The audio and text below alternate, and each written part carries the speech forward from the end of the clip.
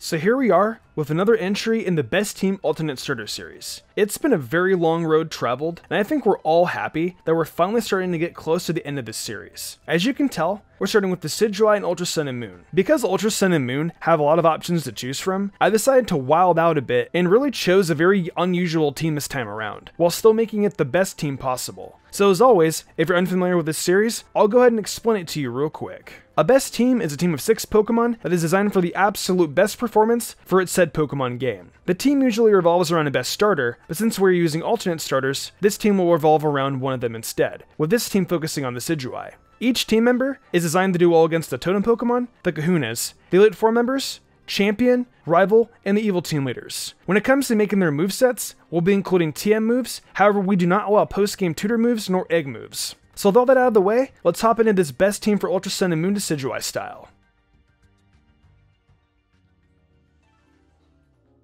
Well, I'm pretty sure you guys all know exactly where we're starting off on this team, and that is with the start of the Decidueye. You'll naturally get a Rowlet right at the start of the game as your partner, and at level 17, it will evolve into the Hot Topic and play Dartrix, and then again into Decidueye at level 34. It has the ability Overgrow, which naturally is very casual, and not particularly good, so I guess we can disregard that. You're going to have access to Ghost and Grass Stab moves that should surely be useful to Decidueye, as it can work as both a physical and special attacker to great success. Speaking of being physical or special, let's see the moves we've got picked up for Decidueye today. The moveset Decidueye has for this best team is Spirit Shackle, Leaf Blade, Sucker Punch, and Brave Bird. As you can see, I've gone physical here, starting with Spirit Shackle. It is learned once Decidueye evolves, and is a fantastic stab move that keeps a Pokemon stuck in battle for as long as Decidueye stays in the field. The next move is Leaf Blade, which is learned to level 44 and has a high critical hit ratio, so it's yet another good stab move. And don't worry, there are plenty of grass type moves to use before getting this. We've got Sucker Punch up next, a great priority move that is learned to level 38 and gives Decidueye a chance to attack someone else if they're trying to attack it first. Finally, we have Brave Bird, which is learned to level 55, and for a flying type move prior, you have options ranging from Peck to Acrobatics throughout. So with these moves, the Decidueye will be able to do well against the Totem Araquanid, Lurantis, Mimikyu, Kommo-o, and Ribombee,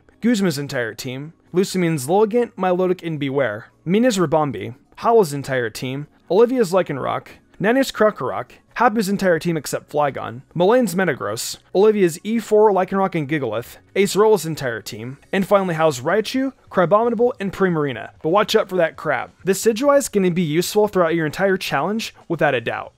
Next up on this team, we have ourselves one of the better Pokemon introduced in the 7th generation, the ground type, Mudsdale. You'll be able to find yourself a Mudbray early on Route 4, and by the time it hits level 30, you'll have a powerful Mudsdale fighting alongside you. It's got a couple decent abilities with Own Tempo, which keeps it from getting confused, and Stamina, which raises its defense whenever it's hit with physical moves. It is an absolutely great physical attacker with 125 base attack, and its defense and HP are both base 100, which means you've got physical bulk going on too. Let's see the moves we've got on this one, and see what it's capable of doing. Mudsdale is using Earthquake, Rock Slide, Heavy Slam, and Superpower on this journey through Alola. That Earthquake is learned to level 47, so until you get to that point, you can use Bulldoze, which is learned to level 10 as a Mudbray. The next move is Rock Slide, and that will be learned via TM, which can be found over on Route 17, and you can use Rock Tomb while you wait to get that. Heavy Slam is learned to level 34, and does damage based on how much heavier Mudsdale is than its opponent. Finally, we've got Superpower, learned to level 60, and that's not really useful until you're in the Elite Four. But until then, you should use Low Sweep,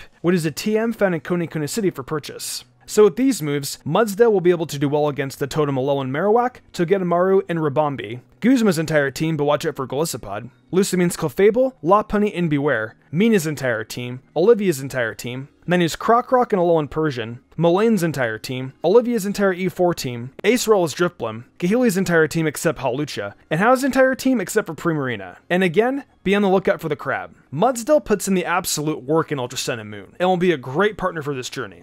We continue on with this team by featuring none other than the pseudo-legendary of the 3rd generation, Metagross. This was an interesting one, and definitely a Pokemon I was glad to use in this team when I realized it would be a reasonable one. Having the presence of Psychic and Still wrapped into one strong package wasn't something I wanted to pass up, so here we are. You'll be able to capture Beldum on Mount Hakulani prior to taking on Sophocles' trial, and it evolves into Metang starting at level 20, and then into Metagross level 45. It's got access to the ability Clear Body, which will prevent it from having its stats lowered. And with 135 base attack and 130 base defense, you do not want to see these stats lowered. The moveset Metagross is using for this best team is Meteor Mash, Zen Headbutt, Bullet Punch, and Hammer Arm. Meteor Mash is first, and it's learned to level 44, which comes just before Metang evolves into Metagross. Then you have Zen Headbutt, which ends up being learned at level 32, and is a great move to carry throughout the game. Next we have Bullet Punch, which is here for priority, and it's learned to level 26. This indefinitely helps Metagross get around speed issues when needed. Finally, there is Hammer Arm, which it learns upon evolution, so pretty much a level 45. You can use the TM for Brick Break until then, which is found in Verdant Cavern. With these moves, Metagross will be able to do well against the Totem Komodo and Ribombee, Lucimene's Clefable, Lopunny, and Beware, Mina's Gramble and Ribombee, Nani's Krokorok and Alolan Persian, Mullane's Bisharp, Magnezone, and Alolan Dugtrio, Olivia's entire E4 team, Kahili's Hawlucha, and House Tauros and Crabominable. Metagross hits incredibly hard, and will do pretty well in the Elite Four, so enjoy using a great pseudo on your journey.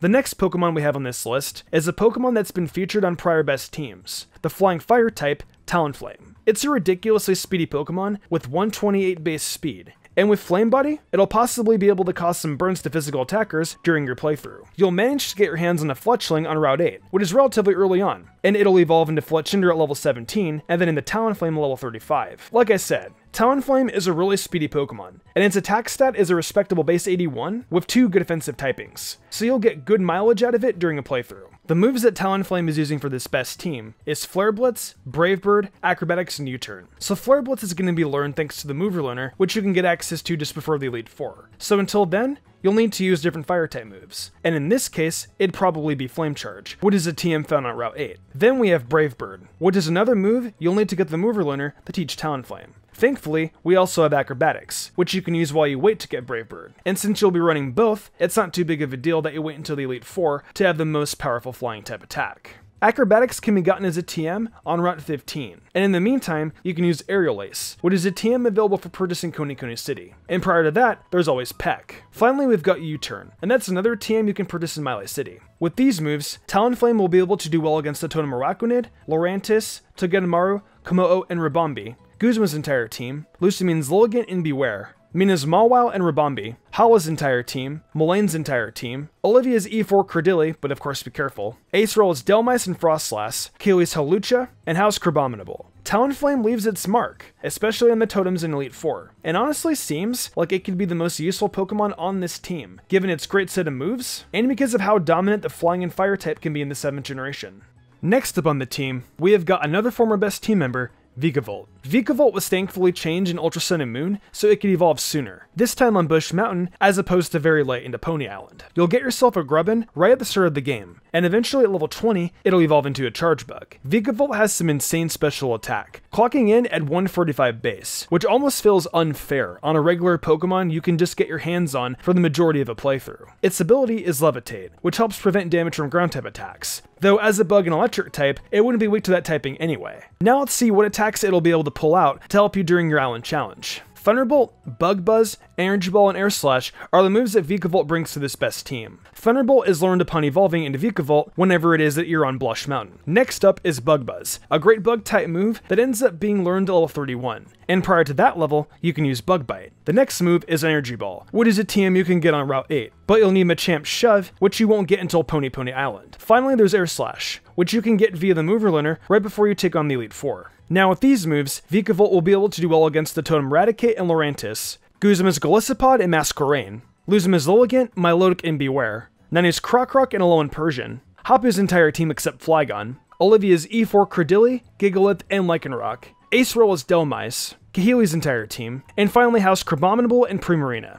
Finally, we have reached the final Pokemon on this team, and I was looking for something that could provide some more coverage that perhaps picks up some of the slack. This final Pokemon is none other than Goodra, the pseudo-legendary from Kalos. Goodra is incredibly good, with either the Hydration or Sap Sipper ability and 110 base special attack alongside 150 base special defense. This thing is going to eat up special hits and smack back with its great move pool that's filled to the brim with coverage. You will find a Gumi on Route 17 outside of Po Town, and it will evolve into Slugoo at level 40 and then into Goodra at level 50 if you're battling in the rain. The moves I have on Goodra are Dragon Pulse, Flamethrower, Sludge Bomb, and Blizzard. A very powerful moveset that is going to be super useful for this team. Dragon Pulse is learned at level 47, and Flamethrower can be learned via TM, which is found in Vast Pony Canyon. The next move is Sludge Bomb, which is a TM found in the Shady House, where you battle with Team Skull and Po Town. Finally, we've got Blizzard, which I chose over Ice Beam for the sake of power, albeit the accuracy is a little bit lower, and it can be bought in Seafolk Village as a TM. Now with these moves, Goodra will be able to do well against the Totem Komodo and Ribombee, Luciman's Clefable, Mina's entire team, Hapu's entire team except for Gastrodon, Mullane's entire team, Olivia's Cradilly, Ace Rolla's entire team except for Banette, Kahili's entire team except for Oricorio, and finally house Noivern, Crabominable, and Primarina. But of course, be careful of all three of those. Goodra is a special attacking beast, and despite it being one of the latest Pokemon you get on this team, it'll serve as a fantastic option for all the battles you face, even when you're facing a Pokemon it doesn't have a super effective move for.